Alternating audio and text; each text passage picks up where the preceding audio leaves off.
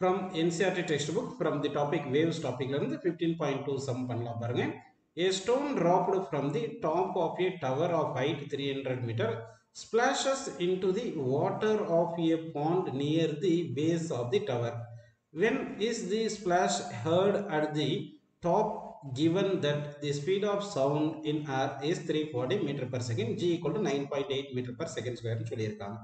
So இப்போ நம்ம என்ன பண்ணலாம்னா ஒரு டவர் இருக்குது, இதுதான் டவர்னு எடுத்துங்க. இந்த டவருடைய ஹைட் எவ்வளோ கொடுத்துருக்காங்கன்னு பார்த்தீங்கன்னா, ஹைட் ஆஃப் தி டவர் வந்து 300 மீட்டர்னு கொடுத்துருக்காங்கப்பா. கொஸ்டினில் வந்து ஹைட் ஆஃப் தி டவர் 300 மீட்டர்னு கொடுத்துருக்காங்க. இந்த பாட்டம் ஆஃப் தி டவரில் இங்கே வாட்டர் இருக்குன்னு எடுத்துங்க. இப்போ வந்து நம்ம என்ன பண்ணுறோன்னா ஒரு ஸ்டோனை வந்து ட்ராப் பண்ணுறோம். அதாவது ஒரு ஸ்டோனை வந்து இங்கேருந்து ட்ராப் பண்ணுறோம். இப்படி ட்ராப் பண்ணும்போது என்ன ஆகும், இந்த ஸ்டோன் வந்து கீழே வந்து விழும். அதாவது வாட்டர் சர்ஃபேஸில் வந்து விழுந்து தான் இந்த ஸ்பிளாஷ் சவுண்ட் வந்து மேலே போகும். அதாவது ஸ்டோன் வந்து டவுன் மூவ் ஆகுது, இந்த சவுண்ட் வந்து ஸ்பிளாஷ் சவுண்ட் வந்து அப்வர்டு மூவ் ஆகுது அப்படின்னு நம்ம எடுத்துக்கலாம். ஓகேங்களா? இப்போ இந்த ஸ்டோன் வந்து மேலே, அதாவது பாயிண்ட் டாப் பாயிண்ட் ஏ எடுத்துட்டு பாட்டம் பாயிண்ட் பி எடுத்துக்கிட்டோம்னா, டாப்ல இருந்து பாட்டம் வரது டைம் டேக்கன் T1 எடுத்துங்க. அடுத்து இந்த சவுண்ட் வந்து என்ன ஆகும், இந்த ஸ்டோன் வந்து வாட்டர் சர்ஃபேஸ் ரீச் ஆனால் ஸ்பிளாஷ் ப்ரொடியூஸ் ஆகிருக்குல்ல, அந்த சவுண்ட் அப்வர்ட் ட்ராவல் ஆகும். அந்த சவுண்ட் வந்து time taken to travel from bottom to top வந்து T2ன்னு எடுத்துக்கலாம்.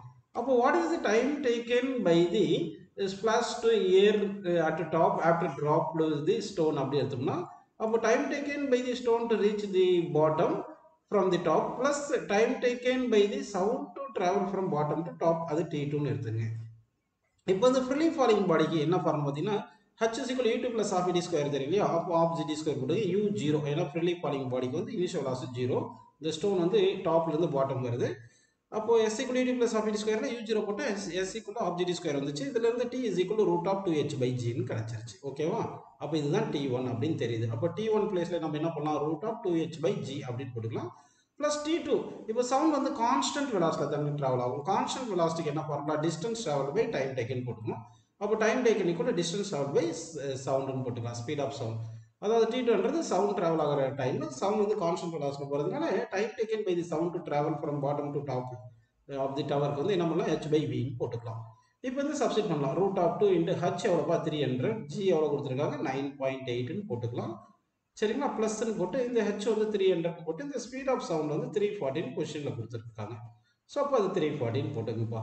இப்போ சிம்பிளை பண்ணோம். இந்த ஃபர்ஸ்ட் டேர்மில் சிம்பிளை பண்ணால் நமக்கு ஆன்சர் எவ்வளோ வரும்னு பார்த்தீங்கன்னா 7.824 அப்படின்னு கிடைக்கும். இந்த செகண்ட் டேர்மில் சிம்பிளை பண்ணால் என்ன கிடைக்கும், 0.8823 அப்படி வரும். இது ரெண்டுத்தையுமே ஆட் பண்ணுவோம், நமக்கு நியர்லி 8.706 அப்படின்னு கிடைச்சிருக்கும்.